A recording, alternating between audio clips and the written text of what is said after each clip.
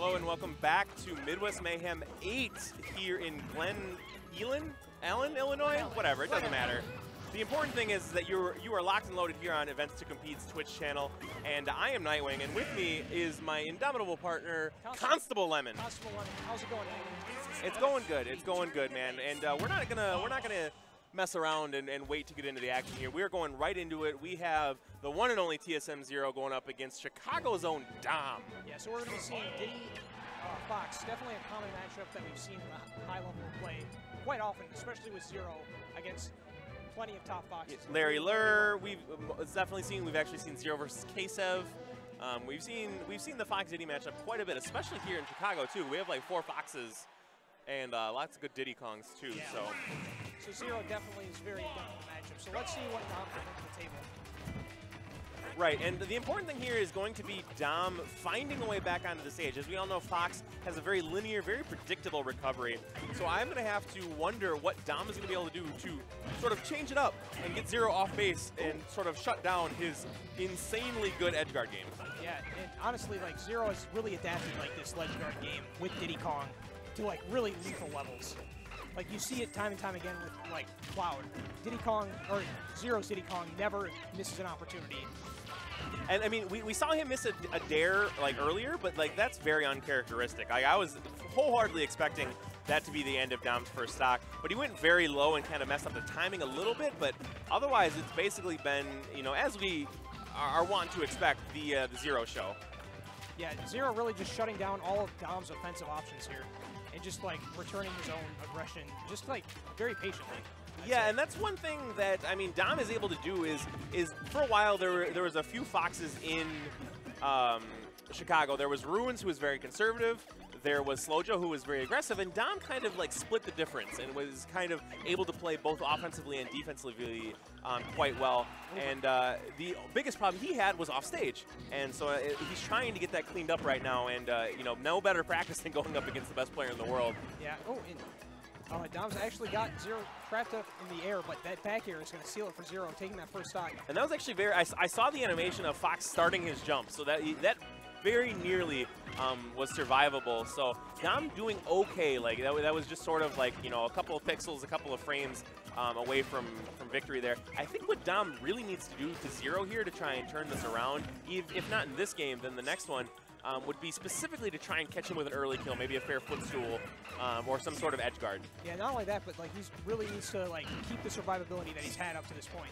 I mean, like it took ZeRo quite a while to get that stock finally, and he was able to tack on a good amount of percent just so he could get that nair to up smash conversion. And it was at the magical percent, so that, you know, that makes a lot of sense that he was able to do that. Let's see if he's able to ride this wave of momentum, try and bring this back to even, and maybe take a game off of TSM ZeRo. Yeah, he really needs to get another juggle situation going like we saw earlier.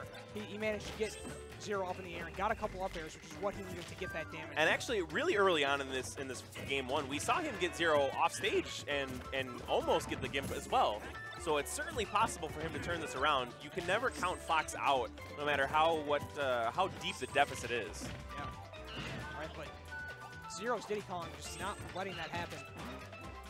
Wow, just walking up and looking for these down tilts, because he knows just one down tilt is going to convert into a kill. But these tilts from Dom, too, just kind of boxing ZeRo out in this close range. Oh, and that was great. He caught the banana and then immediately Z-dropped it and got a nair to tack on a little bit of damage and reset himself to neutral. Ooh, looking for the Sakurai combo. Oh, that was the juggle starter that he needed, but ZeRo with a good DI. And the monkey kick is going to send him off the stage in the opposite direction. Yeah, and that was an extremely quick kick right after the flip. Almost kind of reminiscent of the Little Mac side B, where you immediately go with the punch. It just kind of came out of nowhere and hit him, and all of a sudden he was finding his way off stage. But he was definitely making that comeback there. Dom looking pretty good. Yeah, Dom definitely holding his own against ZeRo. ZeRo definitely was not like had that free. Definitely did not have that free. Especially against Fox with how like insane his kill power is. He has like almost like across the board been dominating his competition today. Yeah. Like I've watched, you know, a handful of matches from ZeRo. We saw him on stream a few times, off stream even, and he was just handling his business. Yeah, it's really when we get to this kind of upper bracket echelon is when like things can start happening with ZeRo. But right now we're gonna see a character switch from ZeRo. We're gonna see the Lucina. Yeah, and that makes sense. Honestly, And I don't think this is him like disrespecting No, of Dom or course anything not. like that. ZeRo's Lucina lately has been insanely good. It's been actually oppressive, and I think the reason that he switched to Lucina was because he was not getting the edge guards he wanted with Diddy, and his Lucina edge guards are on another level. That's true, definitely. And honestly, like, ZeRo's like play with Lucina really makes me feel like this is like not just like some kind of pocket pick. This is like his new secondary. This is this Lucina is here to stay. I actually talked to him a little bit earlier, and he confirmed that Lucina is now going to be his secondary moving forward. He's not gonna mess around with Cloud or any other character. He's like, yes, Lucina fits me, and I feel like I'm successful with her. So yeah, words right from the man himself. Lucina is his secondary. Yeah, and it's a really good pick too, just like with his playstyle being so patient and spacing orientated. Like he can really make use of Lucina's best tools. And the thing that, you know, why some people might ask is why Lucina over Marth, and that's because you get consistency all across the blade, so it means that when he's edge guarding, he doesn't have to worry about getting a tipper to edge guard properly. He can just get the edge guard anywhere at any time. Correct, but we are seeing Dom with a little bit of offense there. He got a couple up tilts, but ZeRo did a great job avoiding the up airs. He has signs of life, does Dom. Yeah. But unfortunately, like this, it's just such a tall order just to go up against ZeRo in general. I feel like they're trading like Dom gets one hit, ZeRo gets 2 hits. Yeah, and unfortunately, you know, when you're going up against someone that good, you can't. You have to be the one that's getting 2 to 1. And it's just not happening. Oh, and I'm really surprised we didn't see at least a forward tilt, if not a forward smash there from ZeRo. But Dom is able to return.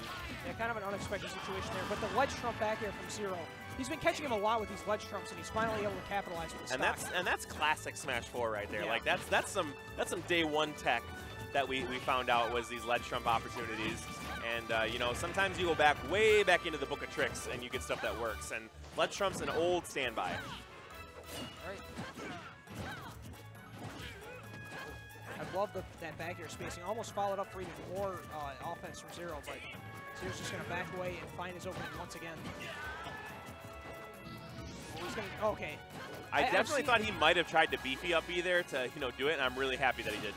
Yeah, I mean, ZeRo, like, really, I've seen a lot of, like, Lucinas and Marth. Oh, my goodness. Okay, I thought that was going to be it. Not quite going to do it, but that does mean that Dom is now on notice. He has to put his get-ups in a very careful, measured area if he wants to try and bring this back. Only 9% higher than he was when he got the first stock in Game 1. Nothing measured about that up smash. Definitely raw, and he got that stock. So Dom is still in this, but off stage like this, ZeRo getting that edge guard forward air. Yeah, no, that's done.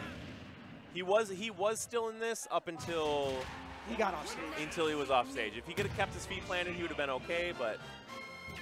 All right, so ZeRo up 2-0 against Dom.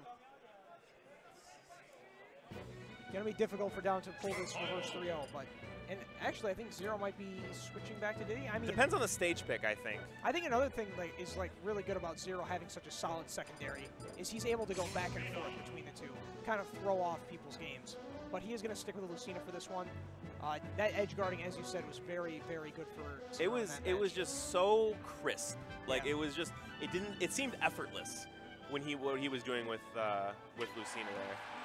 Yeah, I mean, ZeRo's like movement and like play with Lucina, like as far as like spacing and how he utilizes like all of her moves and just like kind of maximizes her potential. Yeah, he seems to get the most mileage out of every option he chooses.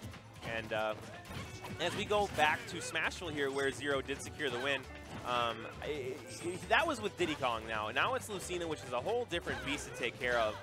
And unfortunately for Dom... Oh my goodness, he trapped him with those up airs so perfectly that he got the forward smash on the landing. You literally took the words out of my mouth. Like I said, unfortunately for Dom, and I was going to say, he's in a bad spot. If he air dodges, he's dead, but...